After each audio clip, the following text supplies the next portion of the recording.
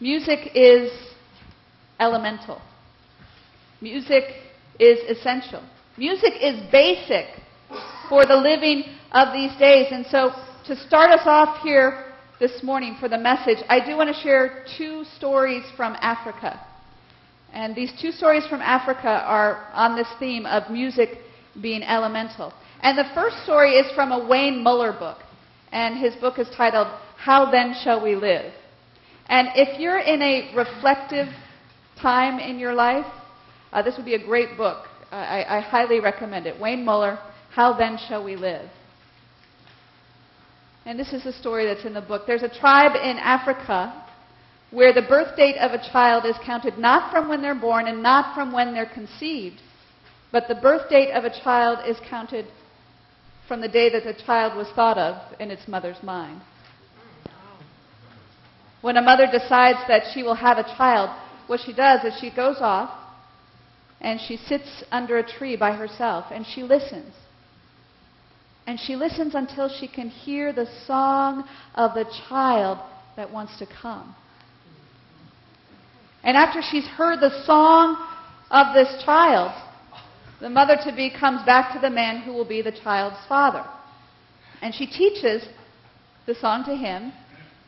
And then when the mother is pregnant, what the mother does is she teaches that child's song to the midwives and to the other women of the village. And so when that child is born, the older women and the people around her, they sing the child's song to welcome it. Praise God. And then as the child grows up, the other villagers are taught that child's song. So if the child falls, if the child hurts their knee, someone picks the child up and they sing that song to the child. Or perhaps the child does something wonderful. Then as a way of honoring the person, the people of the village sing his or her song. And it goes this way all the way throughout their life. In marriage, the songs are sung together. And finally, when this person is lying in bed ready to die, all the villagers know his or her song. And they sing for the last time the song to that person. Now tomorrow night I'm going to be facilitating a session at the Seminars for Life. That's at 7 p.m. tomorrow here at the church. And these seminars have been great. They've been meeting Mondays during September. And the session that I'm going to be leading is called Planning Your Own Funeral. Praise God.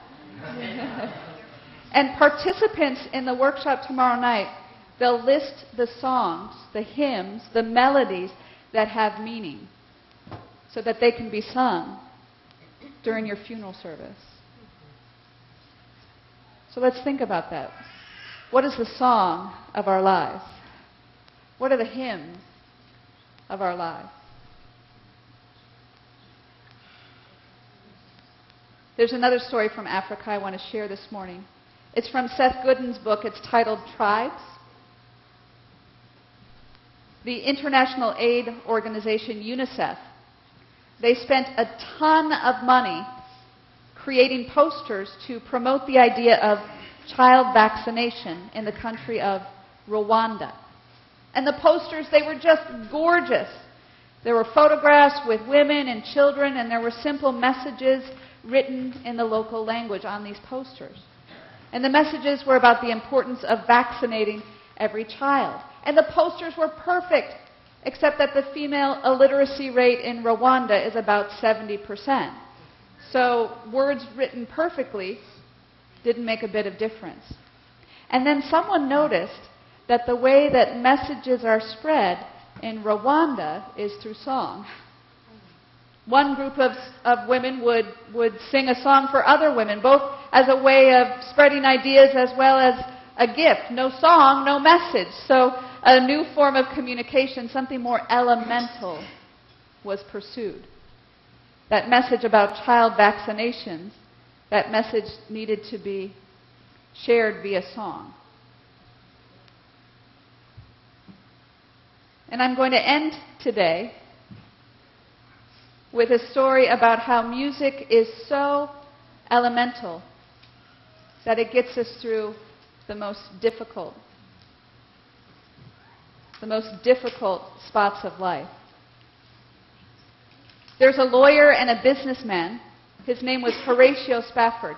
And he wrote that famous hymn, "It is well with my soul.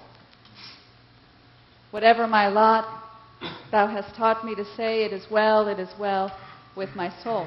Now, Horatio Spafford, he wrote this song in 1873 after much tragedy. He lost his only son in 1871, and shortly after that, Horatio Spafford, he lost all of his real estate holdings in 1871 in the horrible Chicago fire. Now, Mr. Spafford, he kept going. He was a part-time evangelist, and he planned to travel to England with his family to reach people for Christ. Now, due to some business commitments, Spafford, he sent his wife and 4 daughters ahead of him, and he planned to travel to England a little bit later. But on November 22nd, 1873, the ship that his family was on, it collided with another ship. Now, Mrs. Spafford, she was rescued, but their 4 daughters were lost.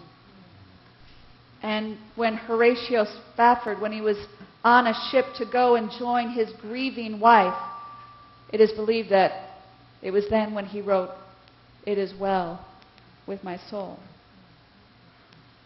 And Spafford's story is a good reminder to us that singing out to God when things are going our way is not the true test of faith.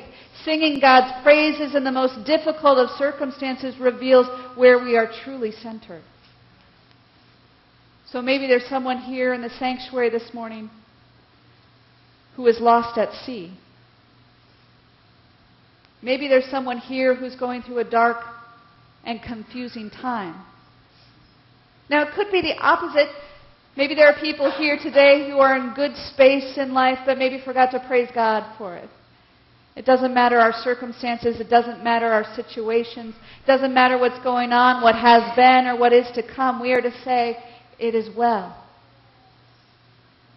We are to say, "It is well." When we give our lives over to God, it is well with us spiritually, always, no matter what is going on. It does not matter our lot. Whatever our lot, God has taught us to say what?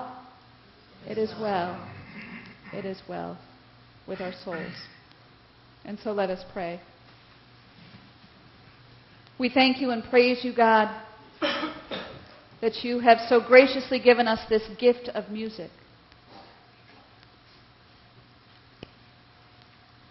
This gift that we can lift up to you no matter where we are at in life. We want to be a people, God, who sing to you, "It is well," no matter what is going on in our lives. Let it be so, we pray. Amen.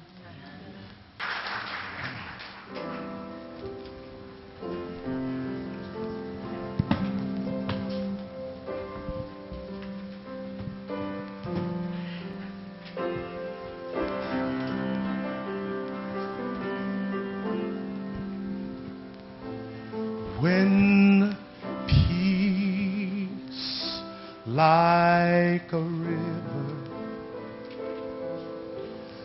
attendeth my way, when sorrows like sea billows roll,